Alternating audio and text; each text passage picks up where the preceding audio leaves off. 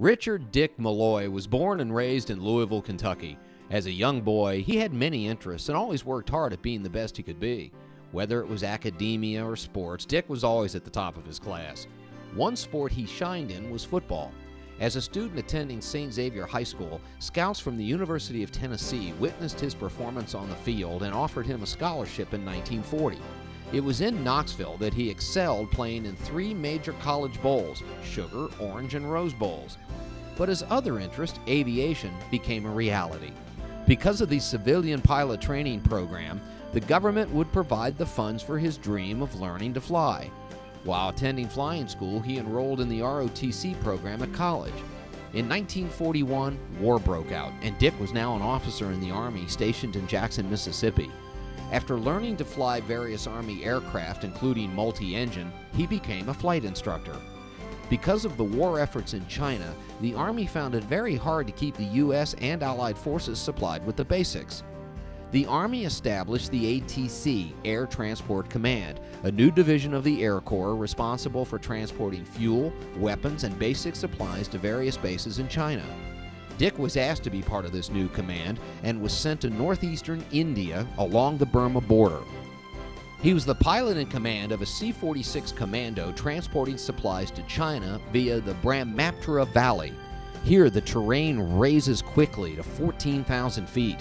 As he progressed eastward, the tops of the range climbed to 16,000 feet and were known as flying the Hump. Weather patterns would produce heavy cloudiness, fierce rain, and thunderstorms with severe turbulence. Instrument flying was not unusual. The knowledge and experience he gained made him a great pilot. Following the war, Dick returned to Louisville and his beautiful wife, Josephine.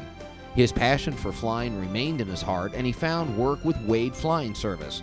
After a few months, Dick decided that he wanted to start his own company. He rented an old military barrack at Bowman Field and with 1 aircraft started the Kentucky Flying Service. His company was founded on service and honesty. He also opened a Cessna sales office and began selling aircraft. In the first couple of years after the war, the aviation business was tough as the economic conditions were just starting to improve.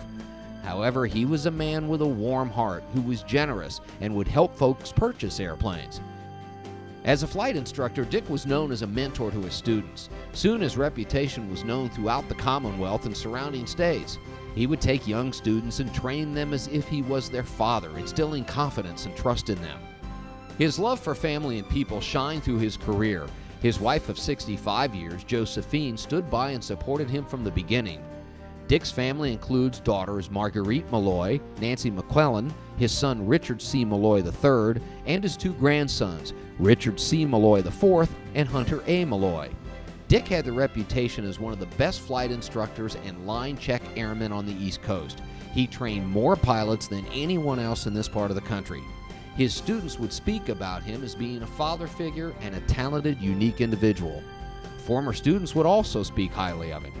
William Hayes of Louisville tells the story.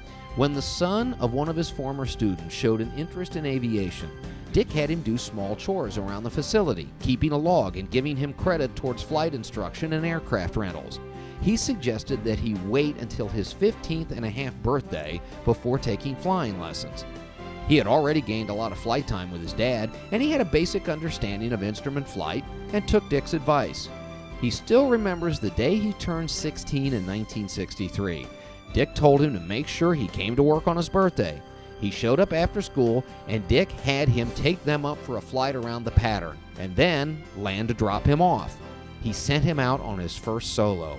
When he returned, Dick had arranged for a reporter from the Courier-Journal waiting to take pictures of him in the Cessna 150 and to interview him for a story about his solo flight on his birthday.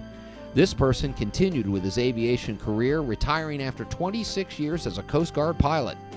In 1987, Dick Mulloy sold Kentucky Flying Service, and in 1992 sold Helicopters, Inc., completing 47 years of operations at Bowman Field. It is therefore fitting that Richard Dick Mulloy, whose business skills, knowledge, honesty, ability to inspire, and love for people and aviation be enshrined into the official Aviation Hall of Fame of the Commonwealth of Kentucky.